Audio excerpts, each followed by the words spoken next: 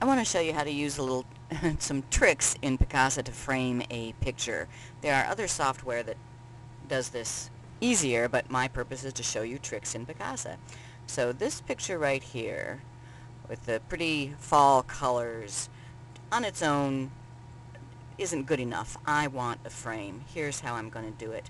I'm going to create the frame backgrounds by using the collage feature. With this one picture selected, I click on collage. I want a background with this bright orange, so I will choose background options, and I'll use my eyedropper, my color picker, to grab that orange color. Now I don't want this picture in this at all, so I'll just drag it off and create collage. So now I have just a square orange picture.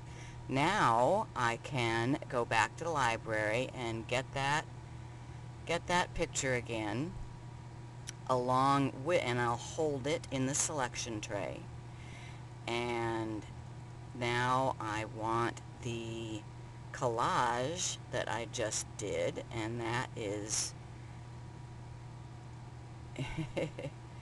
in my projects collage. There's the orange.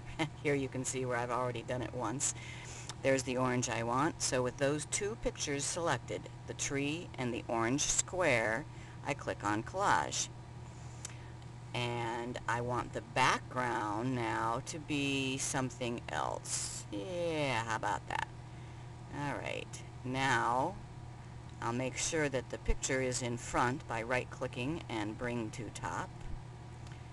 Make this square lots bigger, but not quite that big.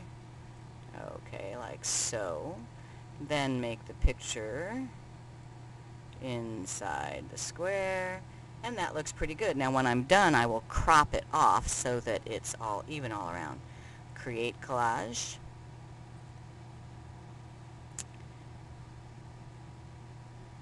That takes a minute, and now I'll crop it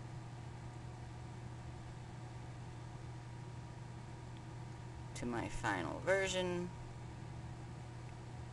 And if I want, I can put some text in here.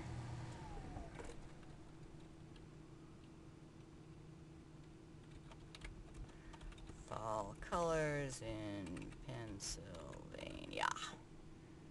Make that a little bit bigger. Oops, I can't spell Pennsylvania. And that's how you can use Picasa's tools to frame a picture.